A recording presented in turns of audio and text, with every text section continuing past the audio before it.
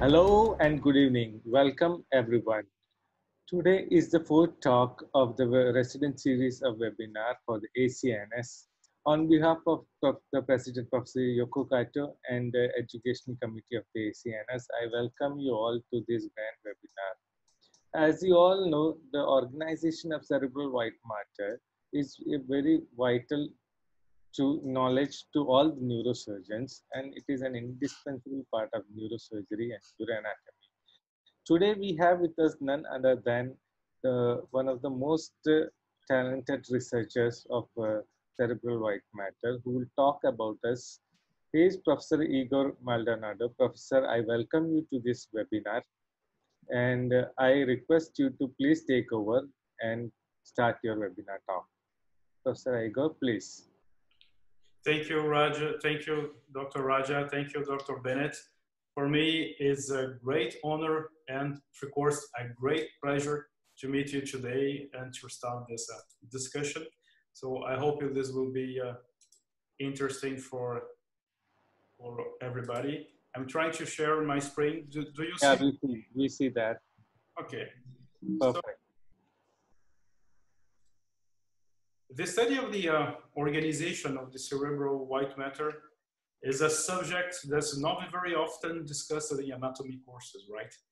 In our surgical and even radiological practice, we have a tendency to be much more precise for everything that regards the gray matter. In our topographic diagnosis, for example, neurological examination, writing our reports, we are always trying to understand the symptoms, neurological symptoms of a given patient in functions of the cortical centers, for example. And sometimes we forget about some very important eloquent structures in the white matter. So although the anatomical studies about the connectivity, they date for more than 3 centuries now, there is this less precise understanding of the fascicles that compose the white matter. And the main reason for this is methodological. Actually, when you see fresh cadavers, as you see here in an anatomy laboratory, or using conventional preparations, anatomical preparations, the white matter is amorphous. You don't really see the fascicles inside it.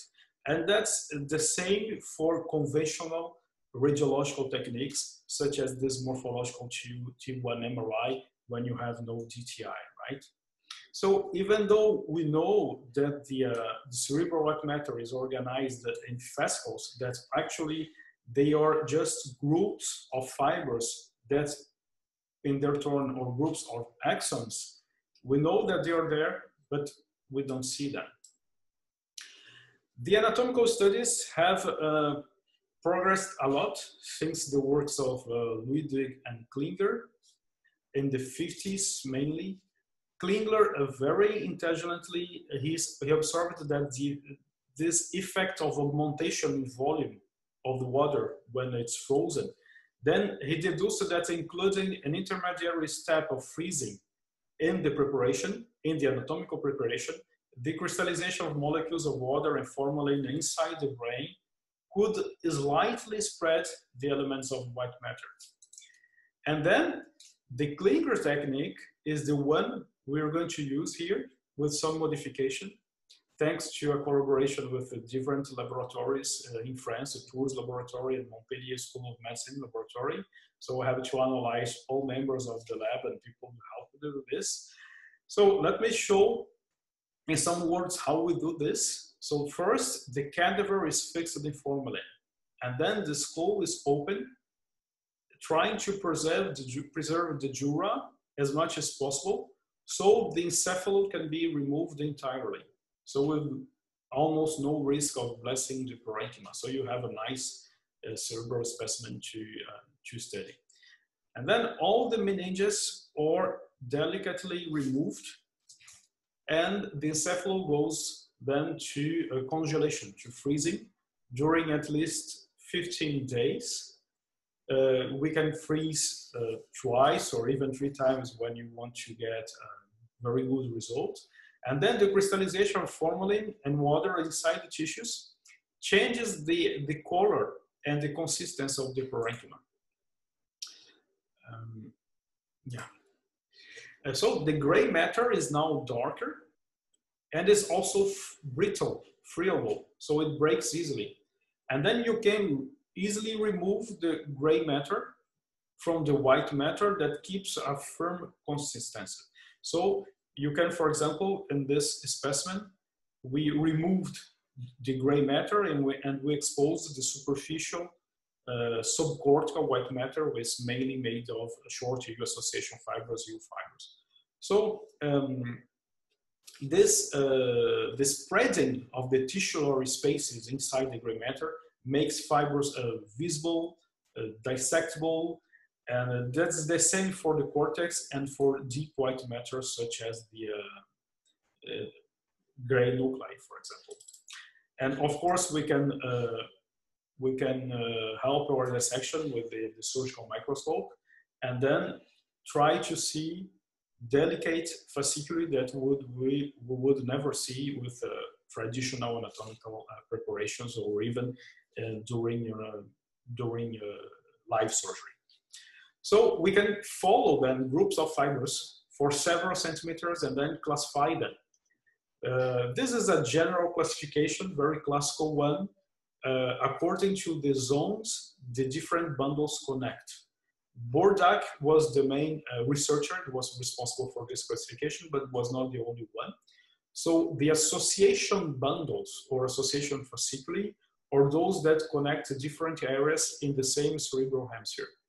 That's the case, for example, of the superior longitudinal fasciculus, but also the inferior longitudinal fasciculus, middle longitudinal fasciculus, inferior front occipital fasciculus.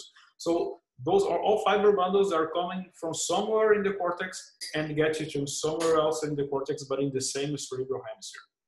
And then we have the projection bundles or projection fascicles.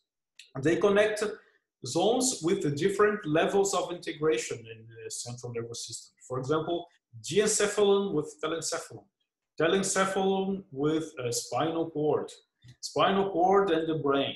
So classic examples are corona radiata and internal capsula. So they are vertical ones, but there is not only verticals. We have, for example, optic radiations.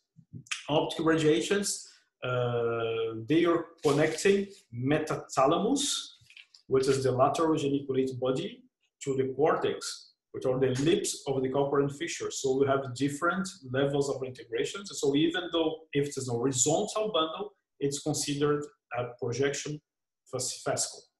And finally, we have the commissural fasciculi, which are those that cross the midline and connected the hemispheres, the two cerebral hemispheres.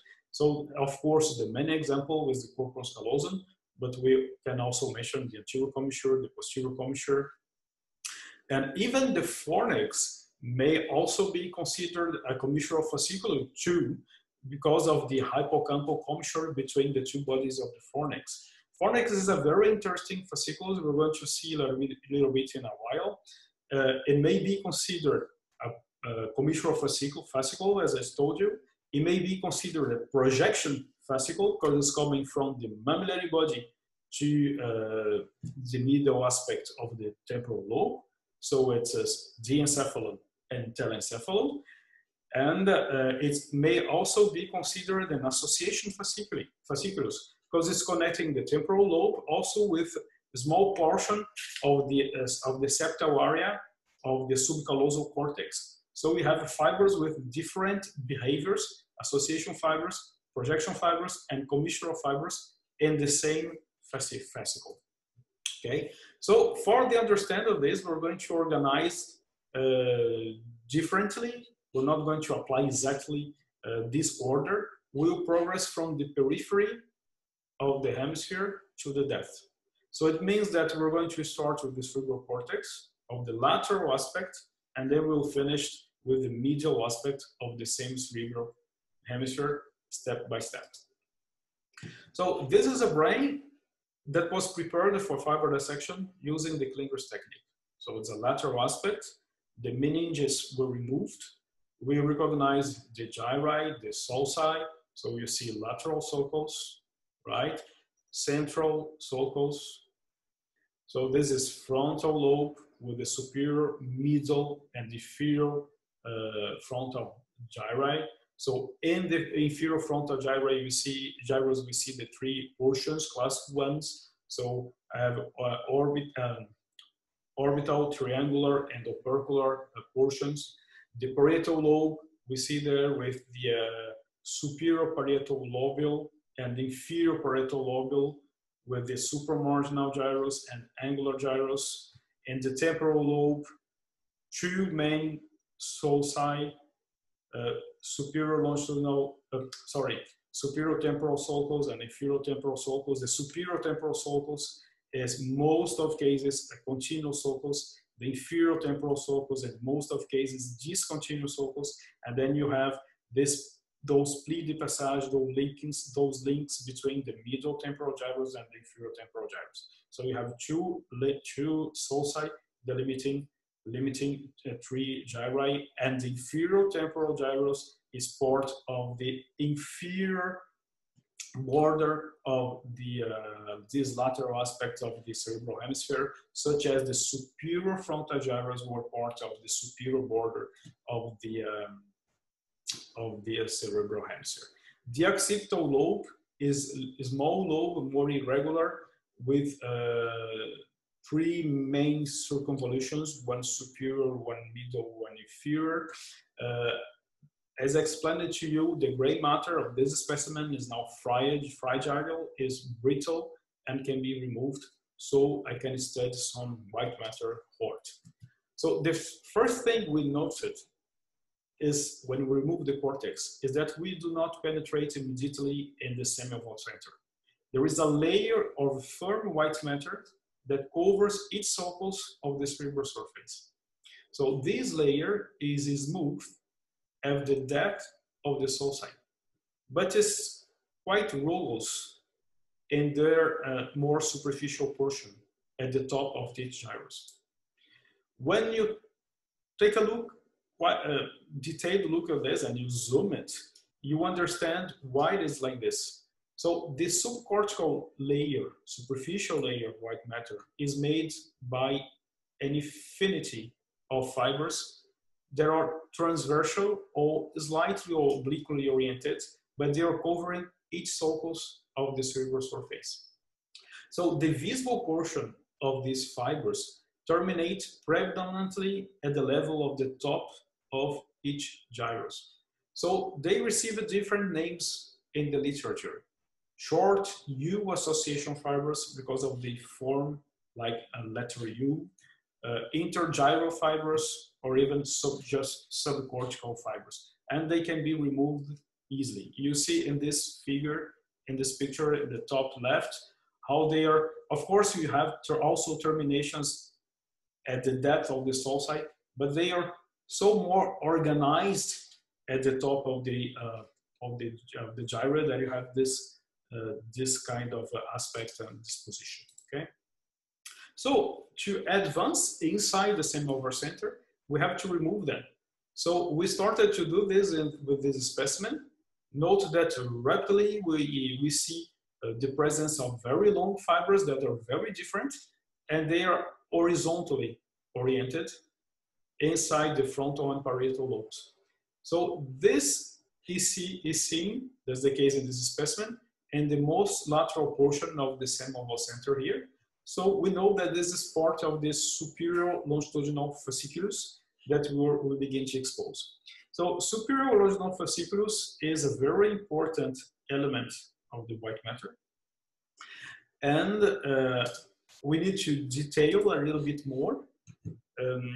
Is a very voluminous one, and there is a lot of effort to understand, a lot of research to understand the different parts of this fasciculus. And actually, the most correct way of interpret this is not to say only superior longitudinal fasciculus as a single fasciculus, but actually as a complex, as association complex made up of different components. So these are some of the classifications that exist, the most complete ones. This one is based on the anatomy of the rhesus monkey. Why the rhesus monkey? Because one of the main techniques for detailed anatomical studies of these fascicles, of this detailed white matter, is radioisotope tracing. So it's autoradiography. And of course, you can not do this kind of experimental study in humans. So it's done mostly in a rhesus monkey. So for the horizontal portion of the superior longitudinal fasciculus, three components are identified, and they are numbered. We see SLF1, SLF2, and SLF3. And when you go to MRI studies, diffusion studies, and you do DTI, for example, GSI, and all those techniques of diffusion imaging, you see that at least part of this anatomy can be reproduced with MRI. And so you have disposition of these horizontal fibers in different components. Of course, if you take all together, you see all this is superior longitudinal fasciculus, but they are organized. You have a package of them. There is more or less at the level of the superior frontal gyrus, for example. And this is SLF1. You have a big package of them, which is in the middle of the synovial center, more or less at the level of the SLF, or the level of the middle frontal gyrus. Then you say it's SLF2. And then you see that you have a package that is the bottom portion of the synovial center, quite more lateral, you know, at the level of the inferior frontal gyrus, at the level of the supramarginal gyrus, the frontal parietal operculum, and then you say it's SLF3.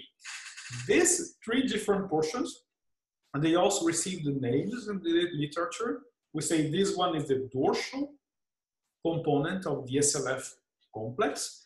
This one is the major component, SLF2, and this one is the ventral or the opercular component of the SLF3. So there's the same to say SLF1, 2, and 3 is the same to say dorsal, major, and ventral opercular component. So another very, very important element of this complex is that maybe even the most important component of this complex is the arcuate fasciculus. The arcuate fasciculus, for a long time, has been referred as a synonym of superior longitudinal fasciculus, but when you dissect, when you take a look with some detail, more detail in magnetic resonance imaging studies, you see that arcuate should not, this term should not be used as a synonym of superior longitudinal fasciculus, simply because arcuate is not longitudinal. But it's often studied together, and so it would be the fourth component, okay? And the arcuate fibers, they are deeper than all those ones, and they will run around the limiting sulcus of the insula. So try to imagine you're operating on an insular case, for example, or dissecting a cadaver. So the insula would be here, the limited sulcus, the circular sulcus of the insula will be around it, and then quite close to it, you have those arcuate fibers that are coming from the frontal lobe to the temporal lobe. So they're very long ones. So they're connecting, for example, Broca's area to Wernicke's area. So it's very important for language. It was very, Wernicke and Geschwind in their model for language treatment in the brain, they gave a lot of importance to this fasciculus for a lot of functions in language treatment, right? So select 1, 2, 3, arcuate, and the last component, most recent one was first introduced in diffusal image by a guy who's named Cattani, is the posterior component. What is the posterior component? You see, those fibers I showed you are all of them horizontal or arcuate. But of course, you also have some shorter ones that are here connecting parietal to temporal lobe. So this is an exception. Here you have a frontal parietal connection. Here you have a frontal temporal connection. Here you have parietal temporal connection. So this is posterior, what we call the posterior component. So we have five things to remember here: SLF1, 2, 3, arcuate, and the posterior component or posterior segment, if you prefer. So when you try to put everything of to show everything of this in the lab, the easiest point to get inside the seminal center usually is the supramarginal gyrus.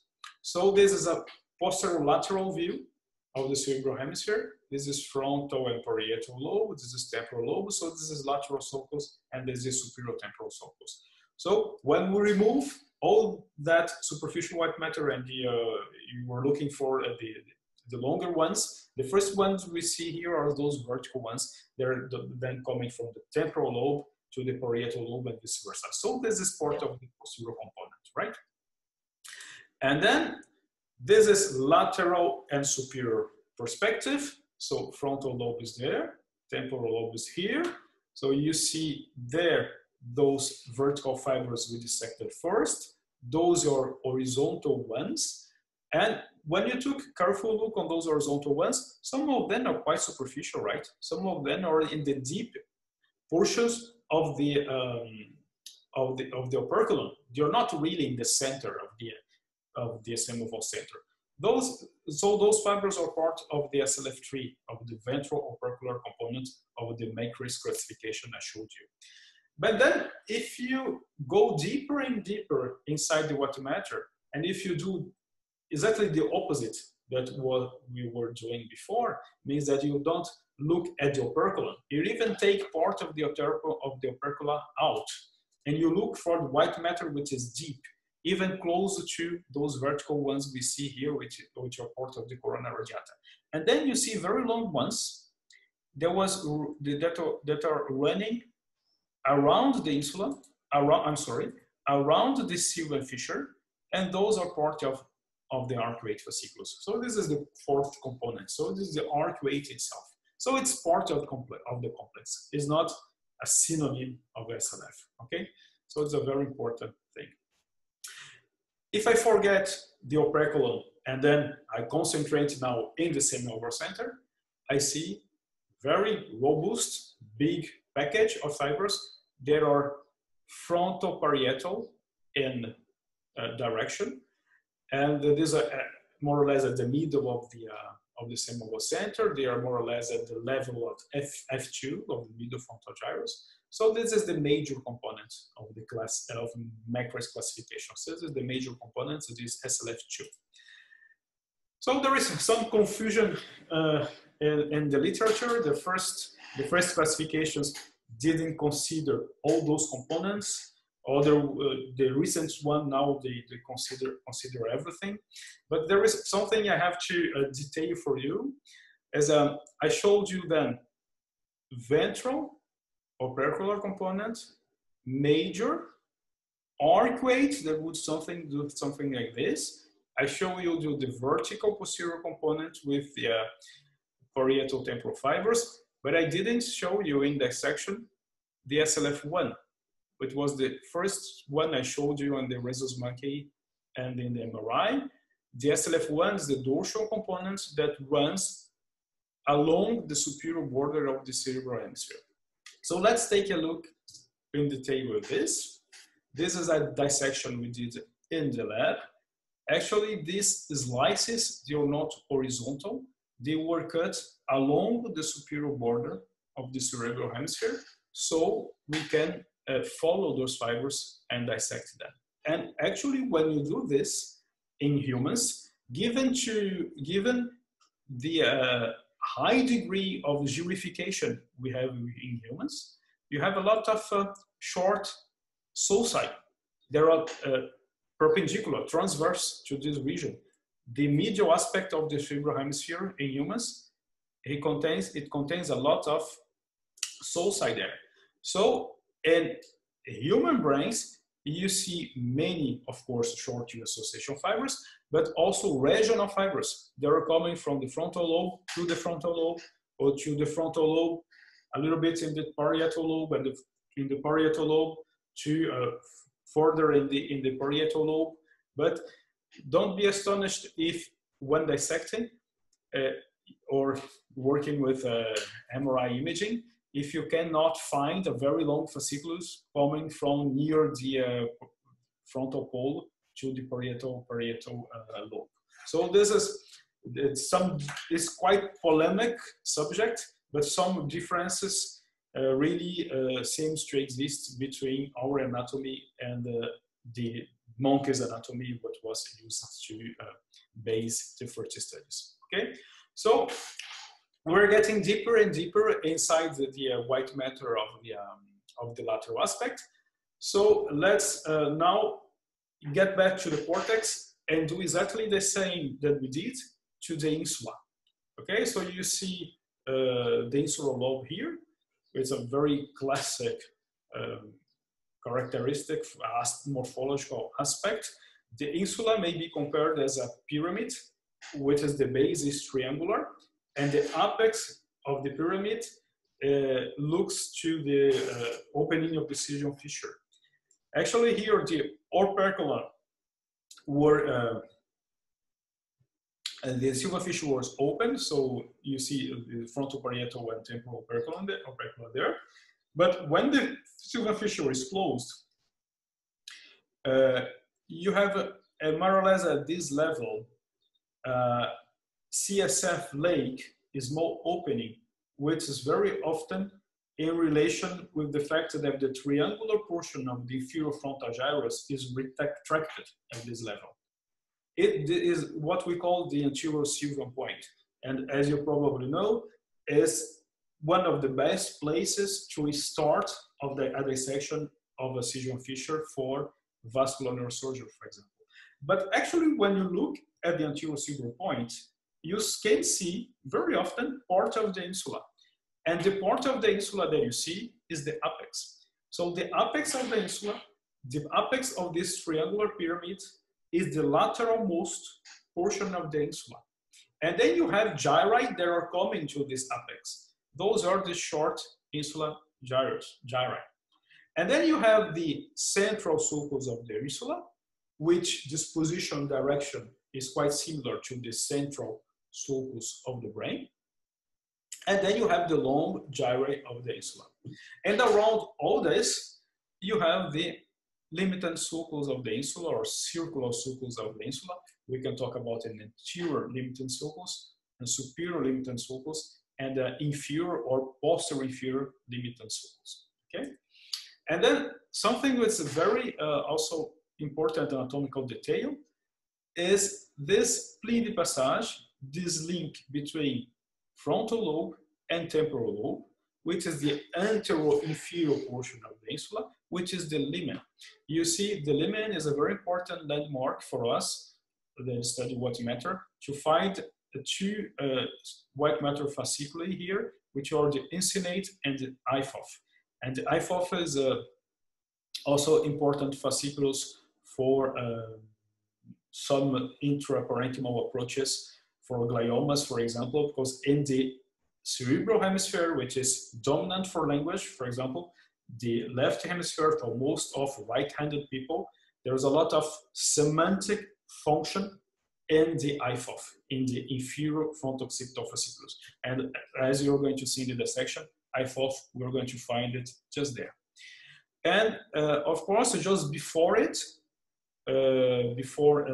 just anterior to the limen of the insula, we are in the subarachnoid space, and this is the place we're going to find the middle cerebral artery turning superior, and this is very often the transition between the trunk of the middle cerebral artery and the branches, the frontal and temporal divisions. So this is the transition between M1 and M2 segments of MCA according to the Fisher classification. So when you take the cortex out, the first thing you see is quite amorphous white matter, right? So you don't see fibers very well. They're coming to the opercula, to the frontal parietal opercula, to the temporal operculum, and they're drawing for us also the sulci and gyri of the surface of the insula. So it is more or less the equivalent of what we did for the lateral aspect of the brain. This is subcortical white matter.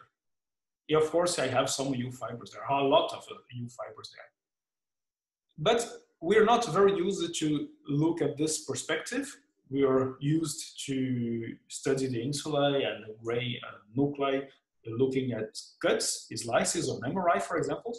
So this is nothing less than the extreme capsula. So this is extreme capsula, but it's not extreme capsula in a cut, in an MRI examination. It's in extreme capsula in this, with this, it's a three-dimensional shape, right? And then when we remove those fibers, then now you see very organized ones. And those are very easy to see, right? They are long, they are very organized, and you start to identify things. So this is external capsula. And between external capsula and extreme capsula, we have a small amount of gray matter, which is part of a basal ganglion, which is the claustrum. And actually the claustrum, as you know, it's so thin, it's so delicate, that when you take the extreme capsula out and you start to dissect the external capsula, you take out most of the claustrum. And some islands of gray matter, some islands of claustrum stay, and that's what we were seeing here, right? So this is part of claustrum. And all the rest there is part of external capsula. And you see that external capsula is then made up of two different portions. One is anteroinferior, and this anteroinferior portion, we can find thick, very organized fasciculi, such as the uncinate fasciculus, connecting frontal lobe and temporal lobe. And you see the inferior frontal occipital fasciculus, connecting frontal lobe and temporal lobe, but it's a very long one. The inferior frontal occipital fasciculus go very far posteriorly up to the occipital lobe.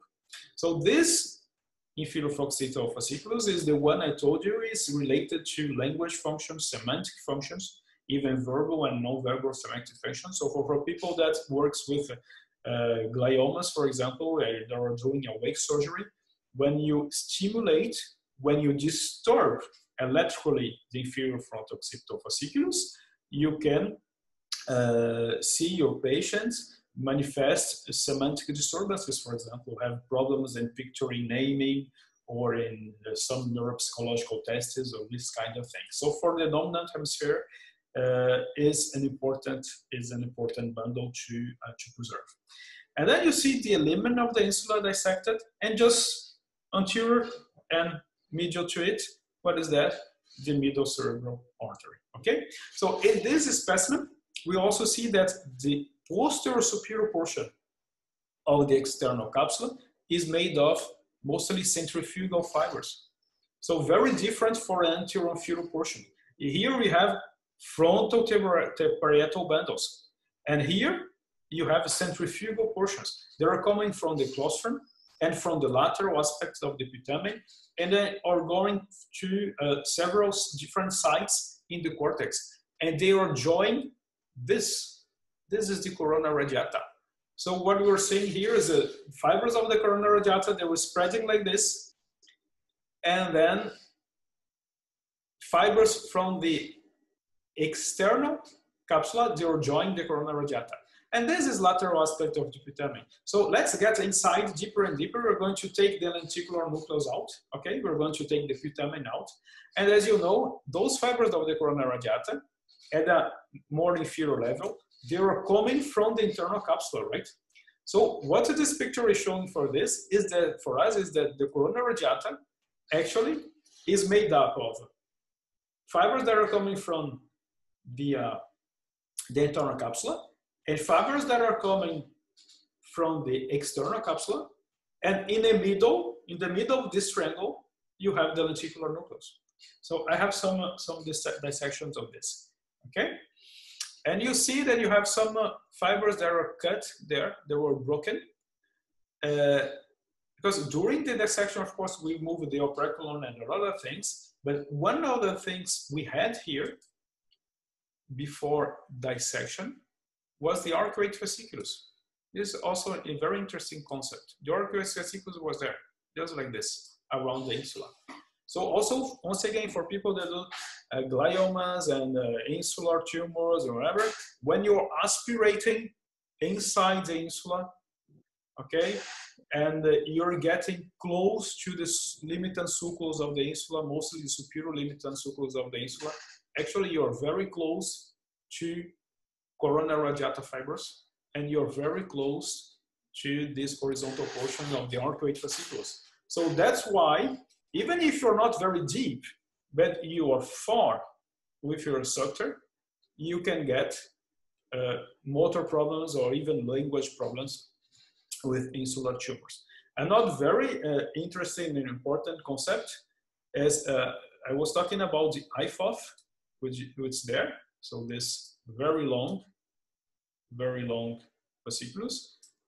I'm interrupted here because actually it is deeper than arcuate in the temporal lobe. Let's suppose you're operating also a glioma, awake surgery, you're in the left hemisphere, and you are simulating here and you get, let's say, semantic paraphasia, and then you decide to stop.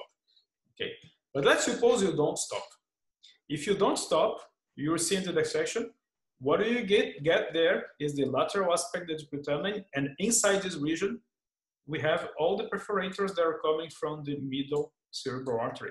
So we have the lenticulated striations, lenticular striate arteries there. Okay, so this is a nice landmark also for surgery. Mostly, in most cases, you see the function, you are not going to see the bundle. So monitorization is very important here. And you may take the, we should consider the IFOF as a friend, actually, that is telling to us, okay, you have language function here, you have semantic function here, so be careful, lenticular striate arteries are not formed. So these are very interesting details of anatomy that, in my opinion, they help a lot in surgery. So it's another cerebral hemisphere. So this is the right one. So this is a frontal lobe, this is temporal lobe. So this is anterior, and this is posterior. So this is the same thing. So this is the limit of the insula, so uncinate fasciculus, fronto-occipital fasciculus, inferior fronto-occipital fasciculus. This is some islands of claustrum. So we opened a window at the level of the external capsula. So you see once again the lateral aspect of the putamen. You see corona radiata fibers, and you see fibers of the external capsula getting into the corona radiata, right? And then you see this. This is white matter that was cut. So at this region, we had, of course, part of the superior longitudinal fasciculus complex, but there's also a lot of callosal fibers that are coming from the other side of the brain, and they are reflecting here to connect to the superior aspect of the cerebral hemisphere. So they're coming from the other side and they're doing this. Those are called the dorsal callosal radiations. And though you have this kind of bulging, always this kind of bulging in the cerebral hemisphere, which are also important landmark for ventricles, I'll show you. So you see the bulging there, okay? You see the bulging there. So the corona radiata is not flat. You see this kind of bulging, okay? And I know that in this region, I have not only corona radiata fibers, but I have also some callosal ones. And as I know, the corpus callosum is forms the roof of the ventricle. It means that if I want to find the ventricle, the anterior horn, I should puncture here, not there. Okay, so I know that the anterior horn of the ventricle is there. Actually, if I imagine now the frontal operculum, the frontal operculum was there, right? So this is a very interesting projection.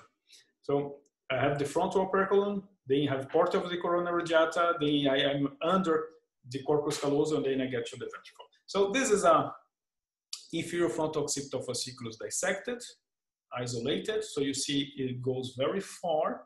And this region, which corresponded to the lateral wall of the ventricular atrium, we have a lot of horizontal fibers there.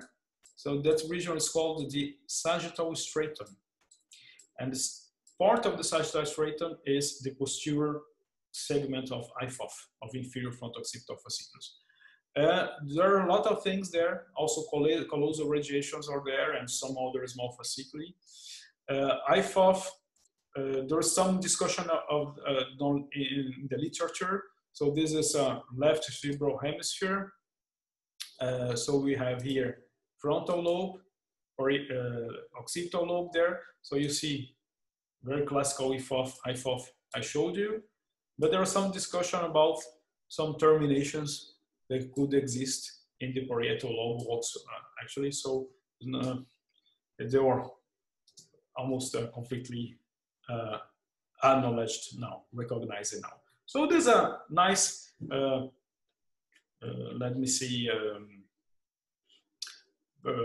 general view. So you have a lot of things there. So once again, lateral aspect, so frontal lobe, temporal, and this is posterior. So uncinate, we have frontal occipital fasciculus there, sagittal stratum, centrifugal fibers of the external capsula, lateral aspect of putamen, corona radiata again, that bulging I told you, part of the arcuate that was left. So you see nice relationship between arcuate, corona radiata, external capsula, etc. And this forming the inferior edge of the dissection is the inferior longitudinal fasciculus, which is also an important, very large fasciculus, which is part of the temporal lobe, is part of the sagittal stratum, and have also some surgical implications. So let's take some seconds to take a look at this small fasciculus there. So this is left cerebral hemisphere, so it's the sagittal stratum, occipital lobe is there. So this is the temporal operculum being dissected. So I will get back just one slide, then you see that in order to see IFOF, you have to be quite deep. The whole temporal operculum there was removed. So the question we can ask if some fibers coming from the sagittal stratum are actually staying quite superficial and not getting all of them inside the deeper portions of the temporal lobe. Actually, some of them really do. And that's what we call the middle longitudinal fasciculus, is a small one. Okay, and the deep portions of that region, I'll come back again. So sagittal stratum is there. So this arcuate fasciculus, I showed you the inferior frontal occipital fasciculus. So the deep layer of the sagittal stratum, you have this. This is a right hemisphere. This is anterior. This is posterior. What is this? These are optic radiations. So this is metathalamus. This is lateral geniculate bodies, and you have a lot of fibers that are getting to the lips of the calcareous fissure. So we are looking at the calcareous fissure, but from the lateral side, not from the medial side. Okay. So some fibers, they are getting inferior and going to the inferior lip of the calcareous fissure. Then you have the Meyer's loop. Then they will come near to the occipital pole. Then they will continue, and the parietal ones will arch a little bit in the parietal lobe and get now to the superior lip of the calcareous fissure. I can comment on this during the discussion. There's a very beautiful retinotopy in this fiber. Each fiber there corresponds to a different region of the retina. I would love to explain this, but we don't have time, unfortunately. So this is the inferior view, same thing, same kind of dissection. So we see the brainstem there, part of the chiasma was cut, optic tract, lateral geniculate body, pulvinar. So this is the Meyer's loop, and this is the calcareous fissure, right? So this is the inferior lip of the calcareous fissure, and this is the occipital pole. So it's the anterior lip of the calcareous fissure. It corresponds to the superior quadrant of the contralateral field of view. Okay, so look that to dissect those callosal radiations, we were obliged to open the ventricle larging. So this is the major loop around the temporal horn of the ventricle. We were obliged to remove the ependyma. And when you remove the ependyma, actually, you don't see immediately the callosal radiations. You have some fibers that are very different in direction.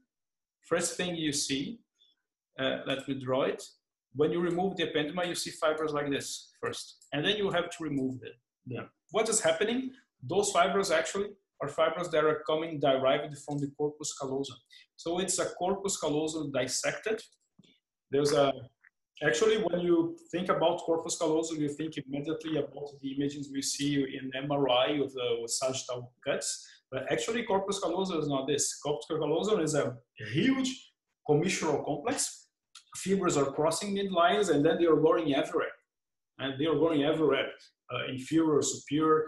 And then when you dissect the corpus callosum, you see this from lateral aspect. You see this, the rostrum, the genu, the body of the corpus callosum, the isthmus would be like this. And then you don't see this planium. Why you don't see this planium? They're saying it would be there. Because some fibers, some ventral callosal fibers, they are getting inferiorly, and they are covering the lateral wall of the ventricular artery. Actually, if I puncture there, I will get CSF, ventricular artery. If you look here, you have ependyma. This is the roof of the lateral ventricle. And so these callosal fibers that are covering lateral wall of the ventricle, of the atrium, this is the tapetum, okay? And that's what you see here. This is medial perspective. So this is thalamus, these are some thalamic irradiations, and you see those fibers there. So this is corpus callosum, of course, cut and dissected, and you see that some fibers are getting down. So this is the tapetum, okay? Lateral aspect. So once again, putamen, corona radiata, part of the corona radiata. But you see in this dissection, we could differentiate. You have two different components of fibers. Some of them are more fibrous, some of them are not. Some of them are more lateral, some of them are more medial. What is happening here? That most projection fibers, even though they are intermingled, but most projection fibers coming from internal capsula, for example, they are lateral. And those commissural fibers that are coming from the other hemisphere to get to the superior border of the cerebral hemisphere, they are more medial. Okay?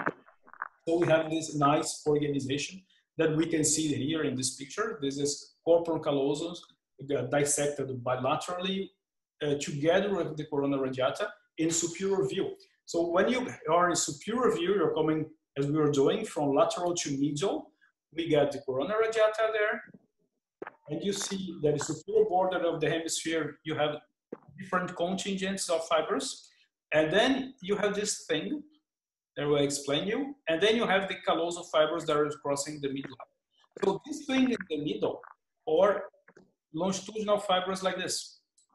So these longitudinal fibers, or this, the cingulum, cingulate bundle. And, oh, where's my pen? I lost it. So actually what is beautiful in this dissection is you see that those dorsal callosal radiations there, those callosal fibers that are connecting the two cerebral hemispheres, they are obliged to dive below this to cross the midline and to get to the other side. So this is a very interesting, very beautiful sequence. We see very, very nice with the AFib maps in MRI. So coronary radiata, callosal radiations, cingulum, and finally horizontal callosal fibers there. Oh. So that's a medial aspect. In this top right corner here, we dissected the frontal, superior frontal gyrus, very near to the central sulcus. So we are at the level of the paracentral level. And you see that those fibers could be connecting, for example, could be connecting the lower limb motor region, for example, because the central sulcus are just there. They dive they pass under this cingulum, and then they go to the other side. And then when you dissect the medial aspect, there would be a very long, large subject. I would let you discuss this, but we take another lecture. We can see very different elements of the medial aspect too, even those that very often we study when we are in medical school and anatomy courses as part of the limbic circuit and the Papez circuit. But often when we study this, most people teach our boxes and arrows. So what is very nice with fiber dissection is you see what those arrows correspond. So what are the anatomical substract of the connection? For example, here we have part of the hippocampus and parahippocampal gyri that are dissected. So hippocampus and middle are cut sagittally. And then you see the fimbriae and the fornix, posterior limb of the fornix, the body of the fornix and anterior limb of the fornix. Then get into the mammillary body. Then you see the mammillothalamic tract, the old Victor Z tract that gets to the anterior nuclei of the thalami. Then, if you take a look inside the ventricle, you see that part of the caudate nucleus were removed. So you see the thalamic radiations, which anatomically is just the middle aspect of the corona radiata we were looking before. And then it gets to the cingulate gyrus. And inside the cingulate gyrus, you have the cingulate bundle that I just showed you. And this cingulate bundle is getting back to the temporal lobe. So it's a closed circuit. This is exactly what was described by Papez. So it's a hippocampal, mammulo, thalamo, cingulate, hippocampal circuit, closed circuit. So the beauty of this dissection is to see this kind of things that sometimes are very theoretical, and then we see them in real. So I like this a lot. And then you can, and then dissection of the medial aspect, you can remove what interests you. For example, for this this dissection of the limbic circuit, you have the same thing here, the circuit of Papez with different portions and the thalamic tract, the thalamic radiations. So we did the main components of this hemispheric white matter of the semivocentral from the lateral aspect to the medial aspect. There are a lot of important things here. And then I will just, for a summary, this is the end of the lecture. I will review this with you with some different pictures. So this is lateral aspect, partial dissected. So frontal is there, posterior is there. So arcuate fasciculus and some other horizontal fibers of the SLF complex. We see uncinate, IFOF, inferior fronto-occipital fasciculus, some gray matter islands of the claustrum, centrifugal fibers of the external capsula, and then we get deep. We take out most of the external capsula. We see the lateral aspect of the putamen. Then you see the superior limit of the putamen, the transition with the corona radiata. You see how the corona radiata is deeper to the arcuate fasciculus. Through this window will be opened. And then we are going to take the lenticular nucleus out. We take the putamen. You see there is still gray matter there, but the gray matter now is different. It's more clear and firm. And then you see you are at the level of the lateral aspect of the pallidum. And then you take the pallidum, and then you take what the rest of the putamen, and you get the internal capsula completely naked with the beautifully the corona radiata. You see the limit, the transition between internal capsula and corona radiata, and you see the imprints that were left by the different components of the lenticular nucleus. You see that the putamen was there, right? And you see that the pallidum was there with the different parts, lateral and medial pallidum. And something interesting thing here, you see how the anterior fibers of the internal capsula or oblique anteriorly, the genu contains mostly vertical fibers. The posterior portion of the internal capsula contains fibers that are posteriorly. And so there's anterior limb, genu, and posterior limb. And then you have the retrolenticular portion of the internal capsula and the sublenticular portion of the internal capsula. And in that place, we will find fibers from the callosal radiations, for example. And you see that everything that is coming from the cortex is getting inside the cerebral pedunculum and the mesocephalum and crossing, of course, the optic tract. So this is very nice for a topographical anatomy. So this is one of the last slides. Also for topography, I like this very much. I was talking to you, this is a coronal cut. I was talking to you about this of the corpus callosum and this bulging the level of the coronary jata. And so I know that this bulging there corresponds to the roof of the ventricle. And then if I want to find the ventricle, I have to come under it. So it's a very nice, this kind of dissection helps us to understand the relationship, for example, of the ventricle with the caudate nucleus, with the putamen, with the internal capsula, and actually how things are together and actually much closer than we could imagine. Okay, so this is a dissection of the thalamic radiations, and this is once again the slides that summarize those main bundles of the lateral aspect. And I think that's all. We came then from the lateral aspect to the medial aspect. So the goal is, even if I don't have DTI, I have only morphological images. If I have a case there, I have a tumor, I have a cavernoma or something, and I don't have DTI, I look at this MRI, white matter seems amorphous to me. I don't see the bundles, but I know they're there. I know they're there. So if I'm going to surgery without diffuse imaging, that's the case in many centers. You're going with awake surgery, with ultrasound, or with stimulation. You look at this, and then with some anatomy, you know that you have fibers of SLF complex. SLF1 will be there, SLF2 will be there. The ventral opercular component will be there. Arcuate will be there. IFOF and uncinate will be there. Okay, so these are callosal fibers. We had the internal capsula there, I have an external capsula there, and I can imagine and know, not imagine, know where they are and plan my procedure. So I hope you liked it. Yeah. So interesting subject. Thank you very much. Was once again big honor for me. Thank you very much. Thank you very much, Professor Igor. That was a mind-blowing lecture. It takes some skill to do such sort of dissections and demonstrate the clinical correlates of various neurosurgical deficits in human brain.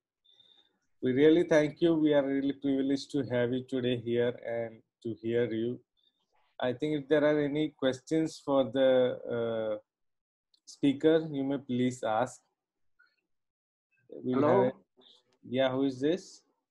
Professor Dr. Mohammed Fahmi from Alexandria, Egypt. Welcome. Please. Actually, can I talk right now? The voice is okay? Yeah, it's okay. Please ask your question. First, I would like to thank him. He gave us a very good lecture. But I need to just point out just a little remark. The relation or topographic relation of the cerebral cortex with the skull, I mean the coronal and the sagittal suture is very important for planning of the surgical osteoblastic flap. I think this is a very important point. However, it does not make any burden on just if he just mention it maybe later on. I mean the topographic relation of the cranial bone with the cerebral cortex. I am clear? Thanks. Yeah, completely agree. Yeah, sure. Yeah, unfortunately, in a lecture like this, we have to focus, to choose what you're going to talk. We know when we do our courses for white matter, for intrinsic cerebral anatomy, we have some workstations with the students in which then they look at the examinations and then we try to find the landmarks. Just as you said, suture, bone, and also brain structures. Sure. That's true. I Well, cannot, most of the he's places, completely right. Yeah. that's true, because most of the places do not have a neuronavigation to pinpoint your tumor inside the skull, and to plan your craniotomy, mostly it is planned according to the distance from the fixed bony landmarks or the sutures. So that is very important. Thank you, Dr. Professor Fahmi. May I just comment? I think Yeah, the please, concept, please. this concept he addressed is more or less the same. It's extremely important. When you use the landmarks of the bone to find the gyri, is exactly the same principle I'm using the landmarks of the cortex to find the white matter fasciculi. It's just the same thing, but it's applied to intrinsic cerebral anatomy. There's That's, anatomical correlation, yes. that's what he said, Professor Fahmi. Are there any further questions? Yes, please. Yeah, who is this? It's Ali Alavi, neurosurgeon from Australia. Please, Dr. Welcome. Welcome. Thank you. Thanks for an interesting presentation. I personally have lots of interest in DTI and frequently using it. But the only question I have, do you have any experience with the fiber tracking in the spinal cord? I don't. I have some specimens being prepared for dissection, but they will be the first ones. I don't have. Okay. You do? Would be, I had some fMRI and DTI done in the spinal cord, in cervical spine, but I found it very difficult to do it in the thoracic and also lumbar area because of the movement artifact you have from the bowel and from the lungs. But it would be very nice to see what's your experience from the from the actual cadaveric specimen, and then we can correlate it with the fMRI and DTI. I will do the first ones, but I don't have any results yet. And then I think something that may be interesting, if it's possible for you, is example post-mortem DTI. With post-mortem, you can program very long sequences, and high field. Maybe you can get, smaller voxels and whatever, and good images. But I don't have any experience with this. Okay, thanks a lot. Thank you. Thank you. Thank you, Dr. Alvi. My colleagues of the education committee can please come in. Liu, Sachin? Sir, can I ask a question? Yeah, sure. Please do. Yeah, so Dr. Egan, congratulations. That was a very wonderful lecture. I understand the difficulties, having a love for the white matter track, the difficulties to present white matter anatomy on this kind of platform where there is a true 2D kind of a view. You need a very good 3D view with a pointer to teach in detail white matter anatomy. And the best way I want to tell, being as a part of the committee, to all the residents, I think every resident should go and do a white matter dissection course. It's very, very important. It introduces you to a whole new world of neuroanatomy. So please go and join that or do that. I have one small question, Dr. Egan, not to offend you, but I was reading more about white matter tracks, and I came across this paper called the Connectome Project. Now, there is this doctor called Michael Shugru, and what he's doing is he's collecting a lot of MRIs. Some of them are pathological, some of them are non-pathological, like a normal. And then he's studying that, and based on the MRI, he's doing a DTI study, and then he's introducing or innovating new tracks. So I don't know whether these kind of tracks are really present there, whether have you seen this kind of new tracks in your cadaver dissection course? What's your opinion based on that, like for the resident point of view? Yeah, thank you. Very, very interesting comment. There is a lot of things inside. Well, I will just, first I will comment on the methodology, okay? So some people, they are using sites of activations on fMRI as seeds for tractography. That's what I understand of your comment, right? And I've seen some interesting results, but I've also seen some others that are difficult to, they don't match with the real anatomy, the real logical. So this is very interesting methodology, but it must be coupled with the anatomical constraints, and to say that area A is connected to area B, It must be something between them physically, okay? So I remember that there was one paper, PNAS paper, good journal. They were using this methodology for some language, paradigms. And in this paper, a lot of importance for the ventral stream semantic processing was a lot of importance was given to the MDLF, middle sternal fascicles. It's just okay. But in the whole paper, they didn't even mention the IFOF, which is nowadays very acknowledged as a extremely important bundle for semantic processing. And MEDLF, as our neurosurgeons, we have performed temporal lobectomies. When you perform a temporal lobectomy, you cut the MEDLF, and you don't have a semantic distortion, right?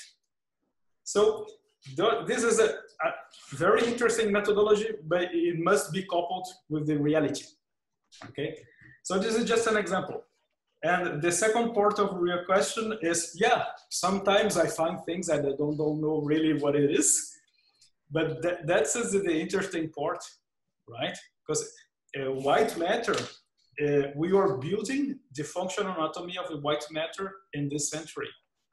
When we talk about anatomy, people say, oh, anatomy, research in anatomy, everything is done. There is nothing to research. But in white matter, it's not like this. It's a lie. In white matter, there's a lot of things that we don't know in the lab and in the MRI. In the MRI, there are a lot of drawbacks and problems with DTI, DSI, blah, blah, blah. So we're living this story. This is the beauty of the thing. Thank you very much. I like your idea that there's a lot to innovate, research, and to know in the brain. Thank you very much. Thank you. Yeah, it takes a lifetime to learn the brain, Sachin. That's what I have to acknowledge. We have Professor Ipe here. Maybe you should come in, Professor Ipe. Can you hear us? Hello? Can you hear me? Yes. Yeah, please do. Please. Igor, my good friend. Hello, Ipe. So nice to see you. I was watching you. It was good to see you in action again. I mean, good to see tours again. You gave your lecture in this exact place. You were sitting here when you gave your lecture when you were in tour. Yeah, I remember that. I can you tell the audience about tours, please? Oh, it's a fantastic place. It's WFNS Neuroanatomy Laboratory. I've been there for maybe 3 times now. Once with Nikolai, once with the team, the whole team, and once with Igor and Chris. But it's a fantastic place, beautiful, a lot of beautiful places around to hang around. And the lab is amazing, and Igor is amazing. So, yeah, that's all I can say. Good to see you, my friend. Good to see you giving a lecture for ACNS. So, thank you. Thank you. Yeah, so if there are no more questions, we can wind up. On behalf of ACNS and the President, Professor Cato, I would sincerely thank you for coming here and giving a mind-blowing lecture about the deep white matter tracts of the brain. We learn a lot from you. Hope to continue your support for the ACNS in the future as well. Thank you. Thank you very much, Professor Igor. Thank you. My pleasure. It was a great honor. Thank all of you. I'd like to show what's on tomorrow, Raja. Could you explain? Yeah, sure. Yeah. Tomorrow at the same time, we have Professor Subin from Huashan Hospital, Fudan. Professor Subin is a very famous neurosurgeon from China. He was talking about simplifying the STMC bypass. Professor Subin perhaps hold the world record for the largest number of bypass for Moyamoya disease, more than 4,000 bypasses. So it would be a great honor to have Professor Subin. Hopefully Professor Yoko Kato will also join tomorrow. And so we'll meet tomorrow, everybody. Once again, thank you, Professor Igor. Thank you very much. And John, over to you. Thank you, John. Thank you very much. See you tomorrow. Thank you, Yeah, John. see you. Have a nice day.